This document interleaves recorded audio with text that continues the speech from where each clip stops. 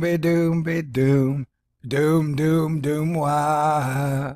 Hello, ladies and gentlemen, welcome to Thor News Economic Doomland.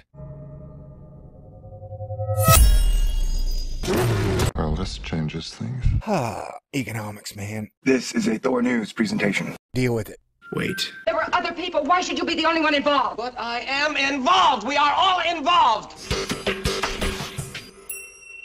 Stay cool. Hit the button, baby. Thor News presents. Ladies and gentlemen, I wanted to pick a subject that I can have a little fun with. So, of course, I chose economics. So get ready for some Mish talk, bish. I am Thor, and I'll be your advisor this afternoon. And I advise you listen to what this man is telling you. Australia's Prime Minister and ex-Goldman Sachs banker warns G20 to civilize capitalism. Well, hey, dude, that is a great idea. But that's almost like telling pharmaceutical companies now to stop farming human beings for money. Is it time to civilize capitalism? Question mark. That time is come and gone. And technically, if you were following everything that happened in 2008, capitalism is dead, my friends. That's what Malcolm Turnbull says, Australia's Prime Minister.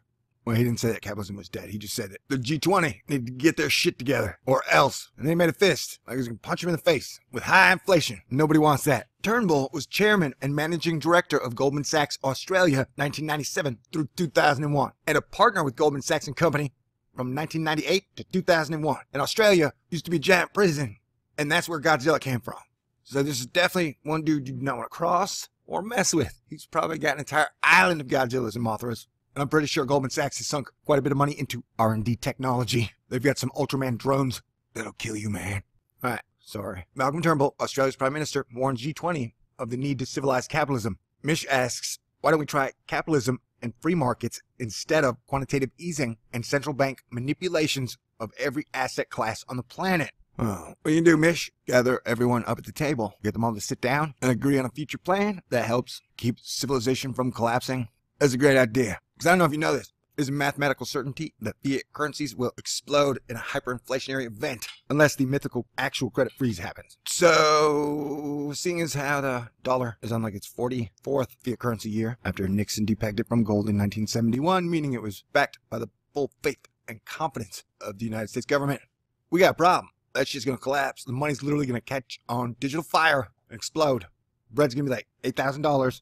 The streets will be slick with slaughter, and mothers will be bashing their babies' brains against brick walls to stop their hungry cries. Lawlessness, rape, and murder everywhere, because we wouldn't have been smart enough as a society to recognize, hey, we got a bill to pay or figure out before it gets here, or all hell breaks loose and violence becomes the currency of the day.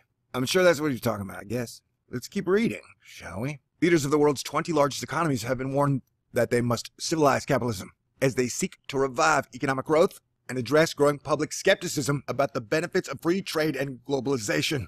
Oh, man, things have been so shit sandwiched with like a spiked boot in the ass while getting yelled at in languages you don't even understand. I'm starting to think it's not globalization, but it's like solar systemization, where Mars is hitting us hard because there's no way humanity could be this mad at humanity. You know what I'm saying? That's my economic theory. I'm sticking to it, that Mars is doing this shit. Officials present during closed-door sessions said U.S. President Barack Obama, UK Prime Minister Theresa May, and her Australian and Canadian counterparts emphasized the need to placate public discontent. According to the officials, Australian Prime Minister Malcolm Turnbull, a former Goldman Sachs banker, if I hadn't mentioned that enough, warned his peers of the need to civilize capitalism, or else all hell shall break loose. But I can pretty much almost guarantee you that most rich people don't want civilization to collapse.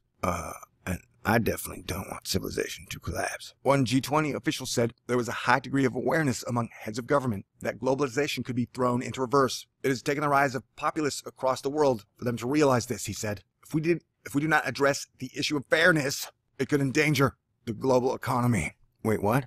If we do not address the issue of fairness, it could endanger the global economy.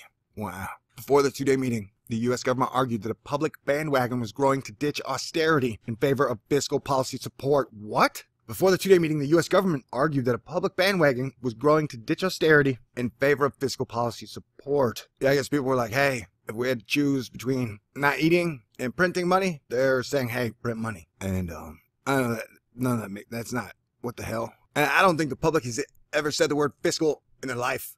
You know, like, I don't even think anyone in the media has mentioned the national debt in like 5 years. So, Maybe the Germans are not absolutely cheering for it, but there is a growing awareness that fiscal space has to be used to a much greater extent, agreed Angel Ria, Secretary General of the Organization for Economic Cooperation and Development. All right, every day we get closer to the end game. Maybe it'll be good. Okay, that's all I'm going to say about that. This article gave me the heebie-jeebies, and I don't even know why.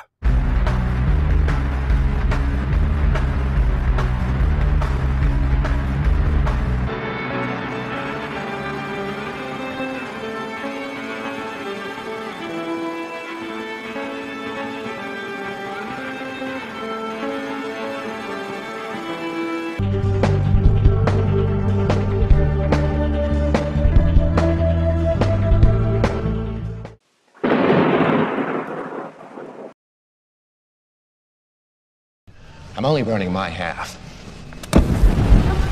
All you care about is money. Dragon's Lair, a fantasy adventure where you become a valiant knight on a quest to rescue the fair princess from the clutches of an evil dragon. Doom, doom, doom, doom, be doom, be doom, doom, doom, doom, wah. Hello, ladies and gentlemen, welcome to Thor News Economic Doomland. Well, this changes things. Economics, man. This is a Thor News presentation. Deal with it. Wait. There were other people. Why should you be the only one involved? But I am involved. We are all involved. Stay cool. Hit the button, baby. Thor News presents. Ladies and gentlemen, I wanted to pick a subject that I can have a little fun with. So, of course, I chose economics. So get ready for some mish talk, bish. I'm Thor, and I'll be your advisor this afternoon. And I advise you listen to what this man is telling you. Australia's Prime Minister, an ex-Goldman Sachs banker, warns G20 to civilize